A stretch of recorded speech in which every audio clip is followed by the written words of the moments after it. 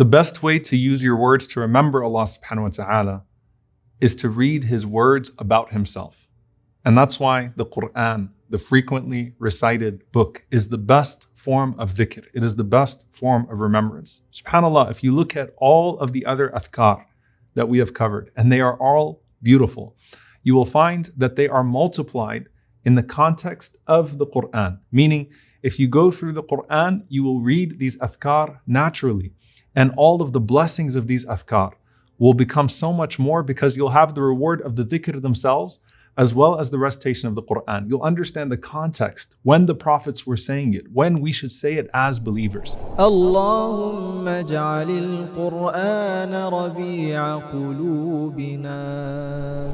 And you'll see that with all of the adhkar, when they are recited in isolation, the Prophet ﷺ mentioned rewards for the entirety of that particular statement of dhikr. But with the Qur'an, the Prophet ﷺ said that every letter of the Qur'an is worth 10 hasanat. And he said, and I'm not saying that alif lam mim, for example, is 10 hasanat. I'm saying alif is 10, lam is 10, mim is 10. And so alif lam mim in and of itself is 30 hasanat. There is no other dhikr that you will find that is mentioned like this, to where even the letter becomes rewardable, like the Qur'an. When you think about the status of a person, all of the adhkar that elevate a person, the Prophet ﷺ said that the one who recites the Qur'an with proficiency is ma'al kiram al-barara, with the most noble of the angels. You know, you're talking about the adhkar and you're wanting to be remembered by those noble angels. The one who recites it proficiently is with the most noble of the angels. And the one who recites it and struggles has double the reward. When you think about the adhkar being witnessed by the angels and the angels recording the remembrance of Allah subhanahu wa ta'ala, Allah says about the Qur'an that inna Qur'an al-Fajr kana mashhuda, that the Qur'an of Fajr is witnessed by the angels. As Imam Ibn Salah rahimahullah said, that the angels have been given the gift of listening to the Qur'an, but you have been given the gift of reciting the Qur'an. And so there is nothing that the angels love more than to hear you recite the Qur'an, and they descend upon you to hear it the way they gathered around Jibreel alayhi salam as he brought it down to the Prophet Muhammad sallallahu alayhi wasallam. And so you cannot imagine the amount of angels that descend upon you when you sit to remember Allah subhanahu wa ta'ala by reciting His words. In the very famous hadith of Al-Bara radiallahu ta'ala anhu, where he mentioned a man who was reciting Surah Al-Kahf. And as he was reciting Surah Al-Kahf, the horses started to move in a way that it was as if they were going to break free. And when they told the Prophet ﷺ about that incident, he said that the angels were descending upon you, that you saw the lights filling the skies and the angels descending upon you, so much so that even the horses were moved by it. And in one narration, the Prophet ﷺ said, that was a sakina, that was tranquility that descended upon you. And Imam ibn Hajar rahimahullah, he said that as-sakina here refers to the angels themselves, because wherever the angels go, sakina, tranquility, descends as well. And there's nothing that causes the angels to descend upon you like the recitation of the Qur'an. And so when you want tranquility around you, you recite the Qur'an. When you want tranquility in your heart, you recite the Qur'an.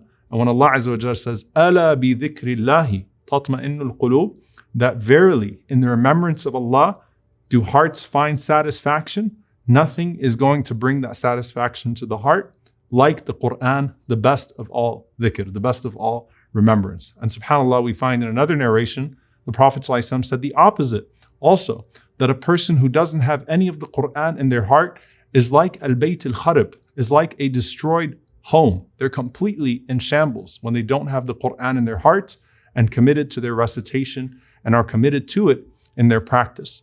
As for your status, Rasulullah ﷺ said, "Inna Allah yarfa'u bihadha al-kitabi aqwaman wa yada'u bihi akharin." That verily Allah subhanahu wa ta'ala honors people with this book and He humiliates others.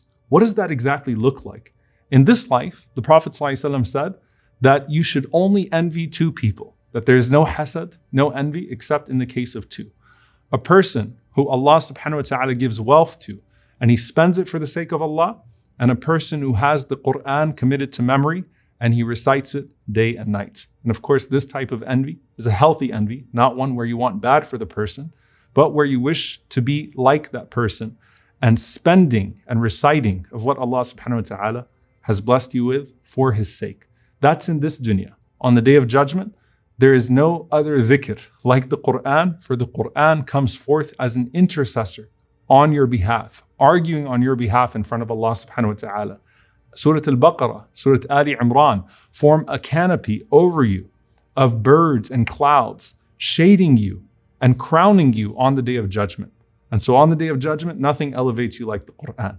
And finally, in Jannah, when you talk about trees and treasures, Rasulullah sallallahu alaihi wasallam said that it will be said to the person, read and recite up until the last verse that you have committed to memory. And so when you talk about elevation, how many ayat, how many letters are there in the Qur'an?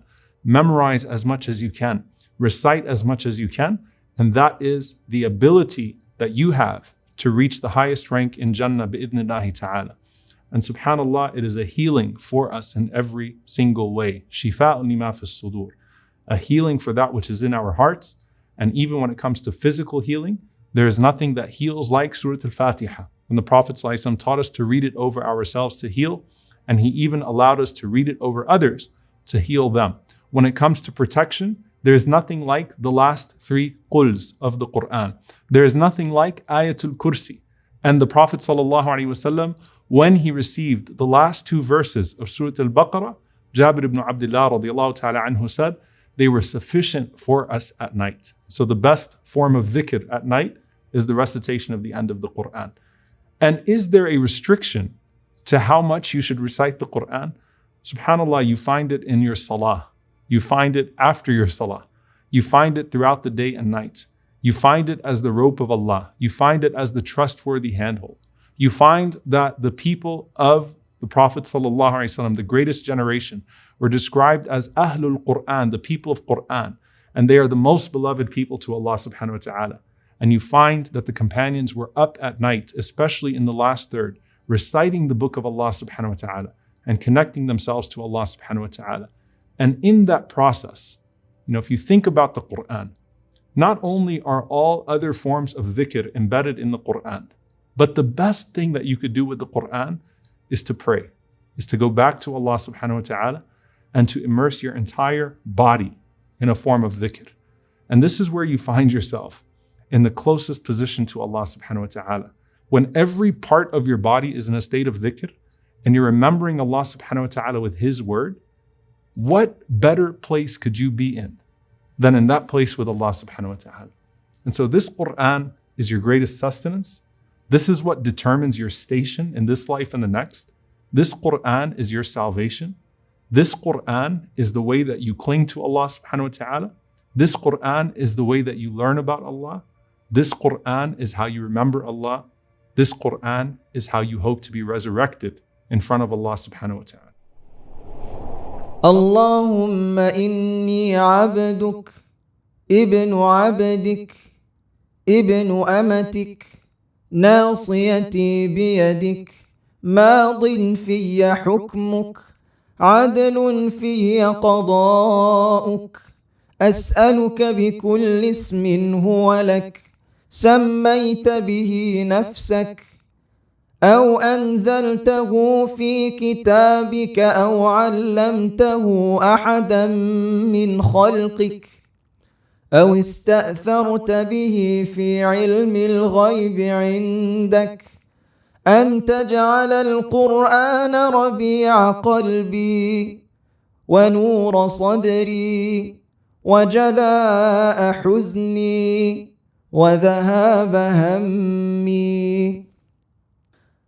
أعوذ بالله من الشيطان الرجيم. بسم الله الرحمن الرحيم.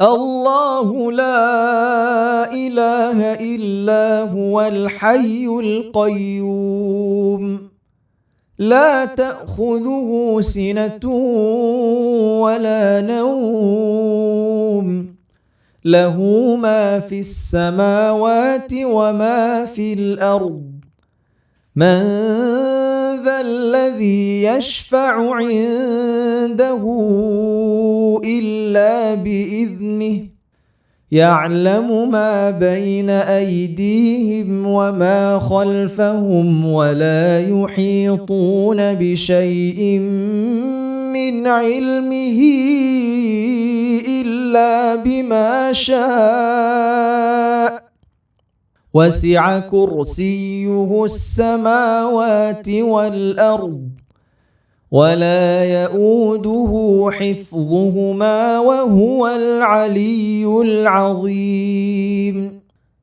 أعوذ بالله من الشيطان الرجيم. بسم الله الرحمن الرحيم. آمن الرسول بما أنزل إليه من ربه والمؤمنون كل آمن بالله وملائكته وكتبه ورسله لا نفرق بين أحد من رسله وقالوا سمعنا وأطعنا غفرانك ربنا وإليك المصير. لا يكلف الله نفسا إلا وسعها لها ما كسبت وعليها ما اكتسبت ربنا لا تؤاخذنا إن نسينا أو أخطأنا ربنا ولا تحمل علينا إصرا كما حملته على الذين من قبلنا ربنا ولا تحملنا ما لا طاقة لنا به واعف عنا واغفر لنا وارحمنا أنت مولانا فانصرنا على القوم الكافرين. بسم الله الرحمن الرحيم. قل هو الله أحد الله الصمد لم يلد ولم يولد ولم يكن له كفوا أحد. بسم الله الرحمن الرحيم. قل أعوذ برب الفلق من شر ما خلق ومن شر غاسق إذا وقب ومن شر النفاثات في العقد ومن شر حاسد إذا حسد. بسم الله الرحمن الرحيم. قل أعوذ برب الناس ملك الناس إله الناس من شر الوسواس الخناس الذي يوسوس في صدور الناس من الجنة والناس.